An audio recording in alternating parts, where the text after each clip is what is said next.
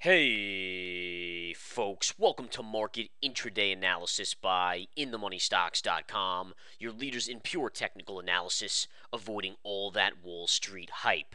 Today, Tuesday, December 7th, 2010. Well, folks, the markets had a monstrous gap up today on the back of a major commodity move and dollar drop. Since then, the dollar has recovered and actually gone to the positive side, and as we're seeing this late day kind of lighter volume session kick in, the markets are beginning to float up. This is on the back of a little micro pullback intraday on the dollar from where it currently was, and on the back of POMO, Federal Reserve propping that continues to go on.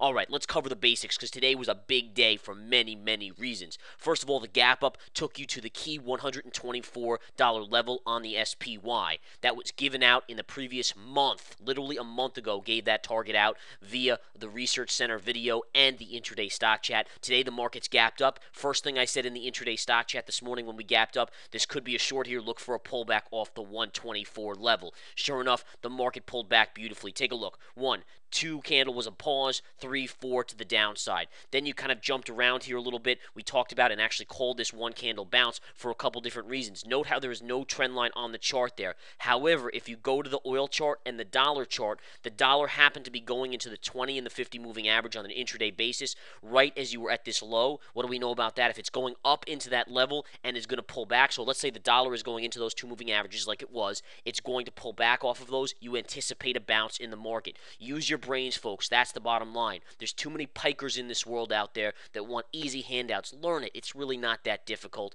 And again, that's the key, folks. Too many pikers for sure. All right, bottom line is this. You got the little bit of a bounce right here in the market as oil bounced off the 20, the dollar fell off the 50, and the 20 moving average on an intraday basis as well. That gave you a small bounce. Then the dollar started to head higher. That's what took down the markets here. Now, one other thing I'm going to say just for Research Center subscribers that are currently watching this video, this is only for you because you will understand it. Today was not a river theory. That's why you fell back down. And I called that right at the open, dead on call, which again, a river theory usually states that if you gap up, you're going to continue up. But this wasn't a technical river theory. Therefore, you were going to fall. And that's what you did from the highs of the day. Now, you are beginning to float up a little bit now towards the afternoon session as we are around that 1 p.m. Eastern time. Couple reasons for that. Number one, as I said, POMO, lighter volume. As lighter volume kicks in, again, please note the lower candles right here. See how light they are compared to the rest of the day. Much, much lighter in here. As that happens, you're going to kickstart the POMO, which again, Federal Reserve is buying treasuries from banks, giving them the money for those treasuries, and again, the banks are utilizing them to keep the market propped up. So again, I do expect a positive day. I said that again this morning. I said I'd look for a fade here until lunchtime or so, but again, what you're going to say is, or what I did say to the chat room and the Research Center, for those of you that are in the Research Center, is you don't really expect a negative market. I've been going with that bias for quite a while here, and again, overall, you're going to expect neutral to positive going forward, really through Christmas, unless something happens in Europe, a major default again in one of these big countries, or something in Asia, North Korea, South Korea issue like that. Otherwise, neutral to positive, folks. Just believe it at this point. I'm staying very cautious on shorts overall. A couple shorts here and there. I called the FCX short this morning, put it on the Pro Trader watch list as well in the Research Center, but gave it to the chat room right here at 112.50 to 113. Right up in this range. Beautiful short. You had a topping tail here. Plus, I noted that gold reversed. Gold reversed and went negative. As soon as I saw gold going negative, I said FCX, which was up $2.5, $3 at the time, this is going to come back in. What a beautiful shorting opportunity it was. Look at it. It came all the way down from this level where the short was called out, right around here, topping tail signal, all the way down to the 20 moving average, basically to 111 for a good $2 or $1.50 to $2 shorting play on the FCX. And again, I don't even mind a short little level at the 114 if it gets back to 114. Probably a decent short-term swing trade for a day or two to the downside. I do think gold is making a possible near-term top, as is silver, and this is what I want to cover as the next part of the video. I think this is a very, very key thing as well.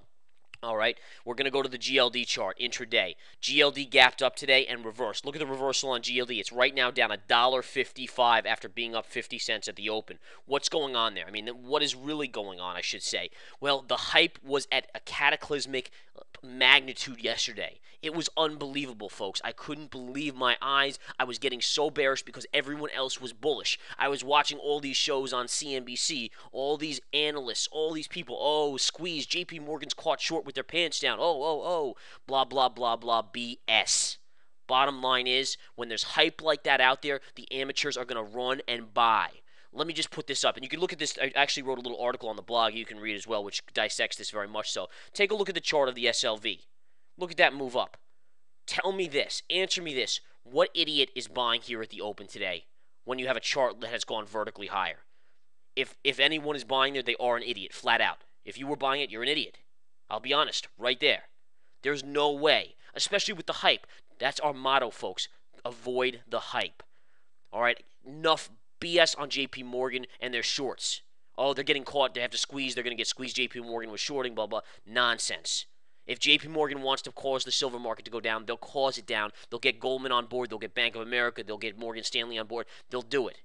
All right, now do I think they're short at the highs today? Yeah, probably, because now the top's in, because every little amateur was jumping on board this morning. I mean, it's just so silly, folks, and that's what I come on here to really drive through, and that's why I'm being a little brash right now, is because you have to learn these rules. If you don't learn these rules, you're going to be a losing trader, a losing investor. Start competing with the financials. Start competing with the institutions. Don't roll over and give your money away. It's too hard-earned, okay? Learn these lessons, folks. There is no time ever I will ever see a chart like this and go long. I don't care. I don't care what it is. It could be the cure for cancer. I will never go long on a chart like this. It's the stupidest thing in the world to do.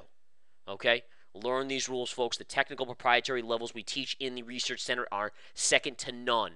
They compete with institutions. You will be competing with institutions on the cutting edge, as well as these stupid lessons that I'm having to go over right now because I feel like it's needed, because there are too many people that were bullish on gold, just overhearing stuff overall on the internet and so forth. Too many people bullish on gold and silver yesterday. And again, the media helping that, obviously. They're at fault too. The media's at fault. They're the ones pumping this kind of nonsense. You cannot do that. All right, too many little guys jump on board, and now you know what? They're going to get caught, and the little guy's the one that won't have the discipline to stop themselves out, and they're going to end up waiting. Now, again, do I think it's going to be a big pullback on silver? No, I actually don't. But nonetheless, I think it could be a little bit of a pullback. This is a pretty significant reversal, and then obviously you'll probably pop back up and go around. But I do think, again, that was probably a short-term little top this morning. We'll have to watch. And again, do realize the SLV hit $30 today. It's currently trading at $29. That's a dollar move on a $20, $30 ETF. Ridiculous. Huge movement. All right, let's go back to the dollar. Here's the dollar, folks. Again, you can see the gap down. The dollar's made its way up. That's what's taken down this market a little bit off the highs of the gap up. Again, no-brainer off the 124 SPY level. I have the level right here. Let me just go over that. On the intraday basis, 124. If you go to my weekly chart, you can see it too. Right up here is your 124. You can see the upper green line. There's a lot of resistance on the weekly chart right in this range. If you get through 124, 125 is your next level, but right now 124 is holding up. All right. Other than that, you know, what can you say? This afternoon, I expect the markets to kind of go sideways. I think, again, the Fed is going to do their best to hold this market positive. It's a mediocre possibility here. It looks like the Bush tax cuts will stick now for another couple years. There's a bunch of other things. It's adding to the deficit. It's really not solving the problem in any way, shape, or form of deficit and running up more and more, you know, debt for this country that each individual of us has to worry about paying in taxes at some point in the future. But that's the way our government operates right now. So we just have to suck it up and learn how to trade. If you learn how to trade, you'll never have wants in your life because you'll always be making money.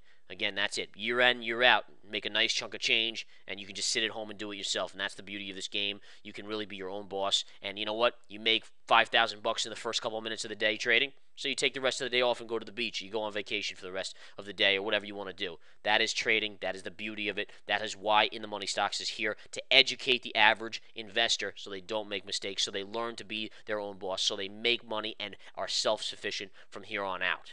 All right, enough said, enough of me rambling. Enjoy. Come join the Research Center now. Learn these. We will teach them again. I will be going over a lot of this stuff in depth tonight in the video. The river theory, for instance, why today was not a river theory, and how you knew that the market was going to reverse. Take care. Talk to you soon.